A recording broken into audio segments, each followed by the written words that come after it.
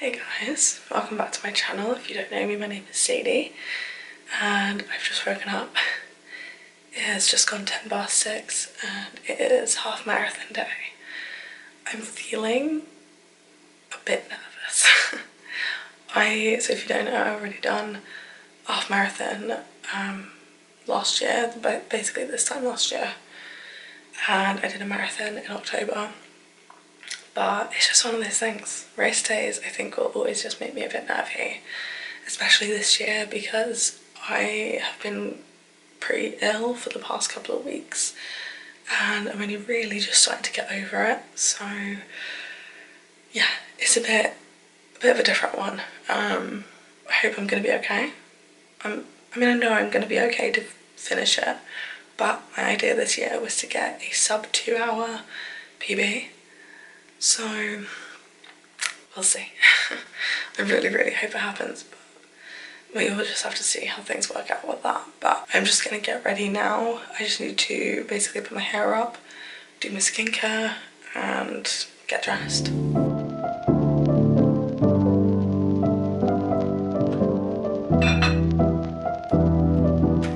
So I'm just getting my breakfast now. I've just, as you can see, popped some oats into the microwave.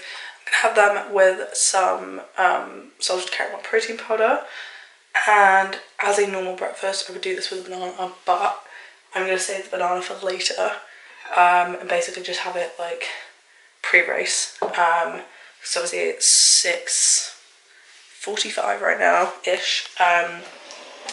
So yeah, I'm gonna be racing at 9, so I want to have like a tiny bit of food a bit closer to the race. So that's the plan for the moment. I am also going to be having some cough medicine, which I have been having for the past week plus. So I've used up like half the bottle, but hopefully this will help me not cough so much today and really quickly get over it.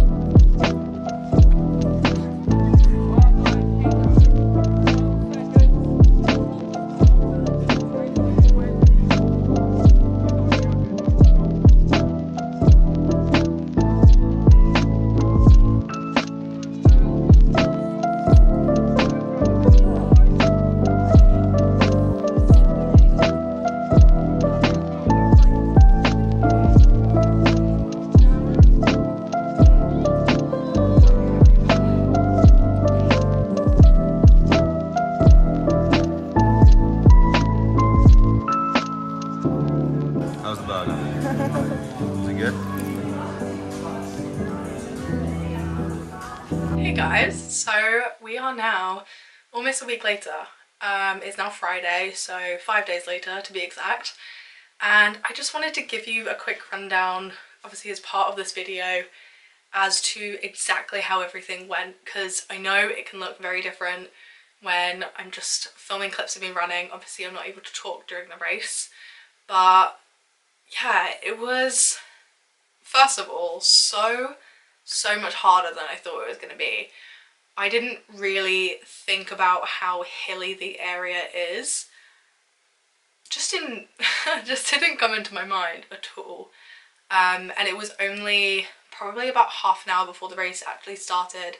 I looked at the map and saw that I had to run up, it's called North Hill in Colchester if you know it, and it's notorious for being such a steep hill. So yeah, that would definitely, I was definitely a little bit of a shock.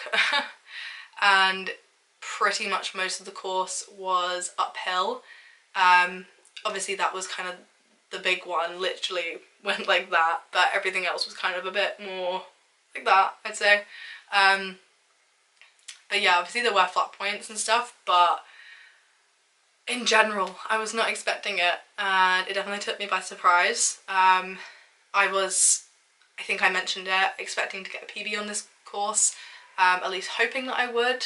And you also got to bear in mind that I was ill for 2 weeks beforehand as well, and yeah, even with just that I didn't think I was going to get my PB, and yeah, obviously I didn't.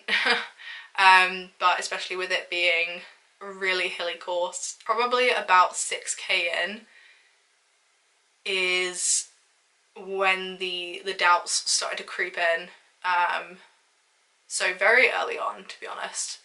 And yeah, I just remember feeling super weak, and honestly like I couldn't do it.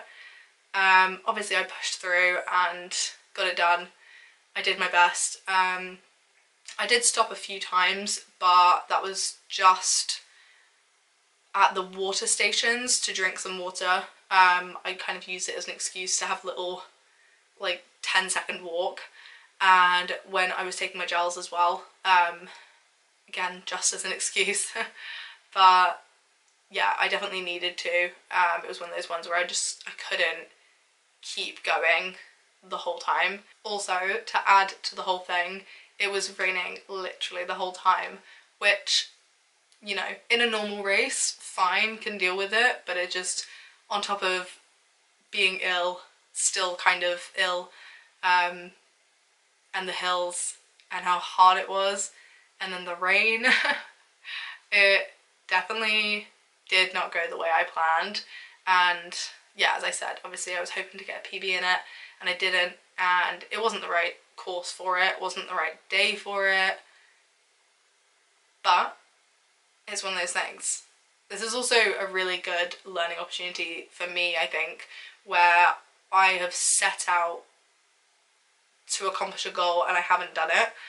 And obviously that's happened before, but I don't think it's happened in at least quite a while, where I have trained specifically for 8 weeks to be able to achieve that goal, and then I didn't achieve it.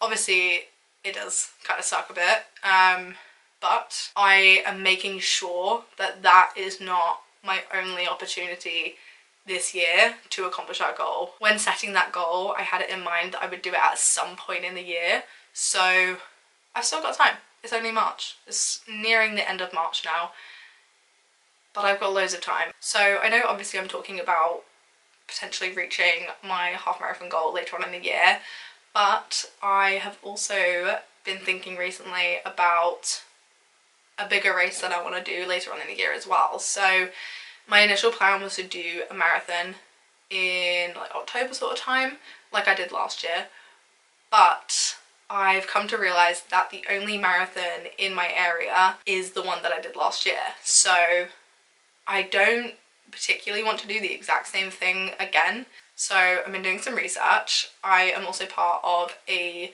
Facebook group called Essex Runners, and I put a little message in there and said, you know, I'm looking for a marathon around September, October sort of time. Does anyone know of anything?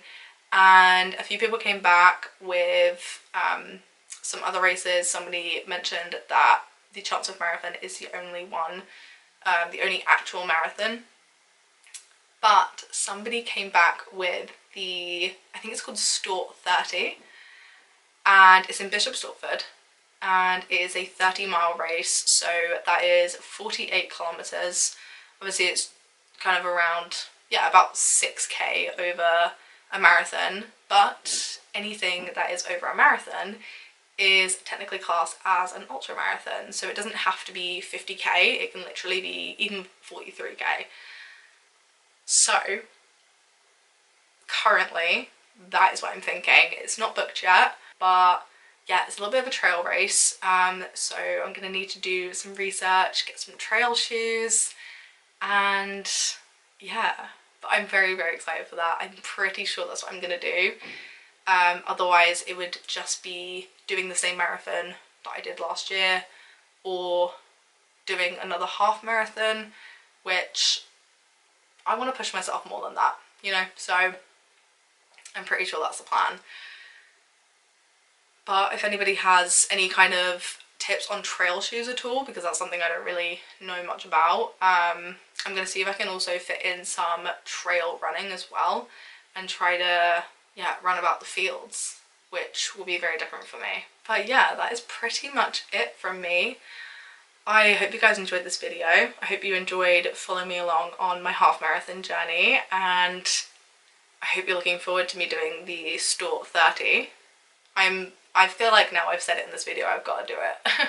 But if you did enjoy this video, give it a thumbs up, comment down below any other videos you want to see from me or any trail shoes that you recommend, and I'll see you in the next one.